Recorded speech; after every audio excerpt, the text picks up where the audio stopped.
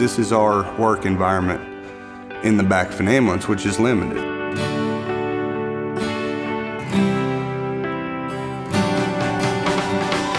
What we do isn't in the ER. It's not in a nice, clean environment. Sometimes we're in fields, sometimes we're in mud, sometimes we're just out.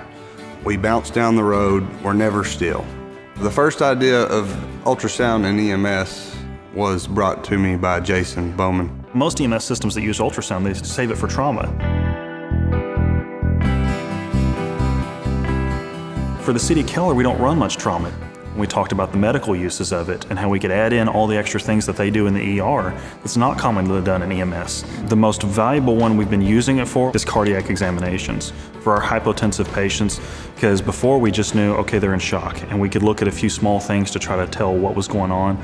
But with ultrasound, we could tell this is cardiogenic shock, this is septic shock, this is hypovolemia. We can tell exactly what's going on. There's no wasting time. We've used it to check for pneumothoraxes. We've used it to check for AAAs.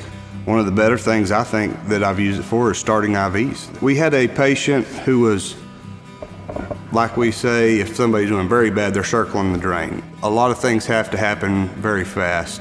Access for medications to be given is one of our priorities. So on this patient, there were no visible vessels to be able to start an IV on. I grabbed the ultrasound machine and told one of our other paramedics to grab the drill, and we'll see who gets one of them faster.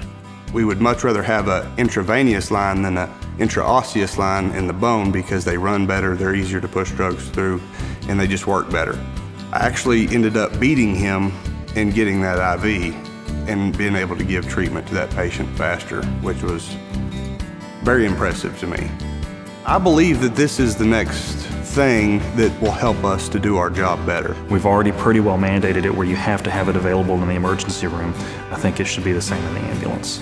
You make a difference in one patient's life and one patient's outcome, and it's worth all the work. That's what sold me, and that should sell anybody else.